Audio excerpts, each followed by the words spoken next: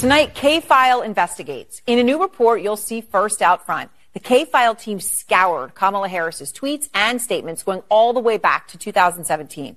And what they found was more than 50 instances of Harris slamming Trump's border wall. But now, new Harris campaign ads actually showcase that very wall.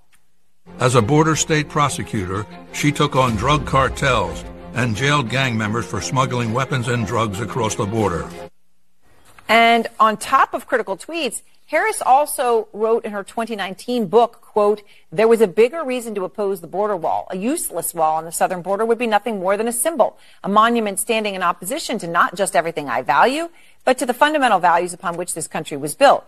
How could I vote to build what would be little more than a monument designed to send the cold, hard message, keep out?"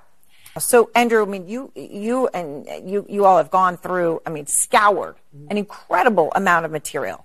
Tell me more about what you found. Yeah, that's right. We found more than 50 of those tweets criticizing the border wall before she used that in her ad. And I want people to take a look at just a few of what she said here. She called it wasteful, useless, a waste of taxpayer money, a vanity wall project, a wasteful border wall, a stupid wall, a medieval vanity project, and an unnecessary wall. And those are really just, there were more of this, just like 10 or like 50. But there was really a lot of this. Was the common refrain during the campaign. You read that quote where she said it was against everything that not only she stood for, everything America stood for, and she brought this up a lot. Take a listen to just one instance of that in 2019.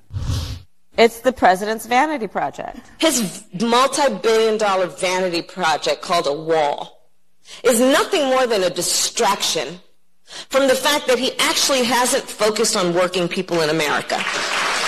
He contrived a national crisis around his big distraction. All right, so you go through all of that, you've got all the tweets, and yet all of a sudden in the ads, there's pictures of the wall, and then you went through to look at that wall. Yeah. Like, what is that specific wall that's in her campaign ads now? And you found something very interesting about this specific portion of the wall. And I think what's also really remarkable about this is, you heard her talking about it there, Trump's wall in his campaign, during his presidency. There was really no greater symbol of Trump's presidency than the wall, in the way that Democrats were attacking him over the wall and his restrictive immigration policies. So we looked in that ad, and that exact area of wall is in Sasabe, Arizona. And that is a portion of wall that was actually built by Donald Trump. It was built in an area where there was not previous wall. It was actually pretty controversial when they were building it at the time. She's using his wall that he built to say, look at what I did, basically. And the other images of the wall, we weren't able to pinpoint, but there's telltale signs that was a Trump wall, because there's an anti-climbing plate on top that became popularized during the Trump years. It's really incredible reporting and important, all right?